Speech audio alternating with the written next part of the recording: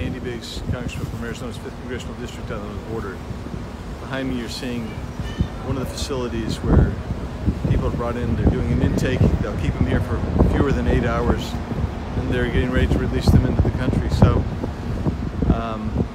tonight I've seen a group of 19, I've seen another group of 30, and at this facility they'll process literally a couple thousand or more people a day who are crossing the country illegally.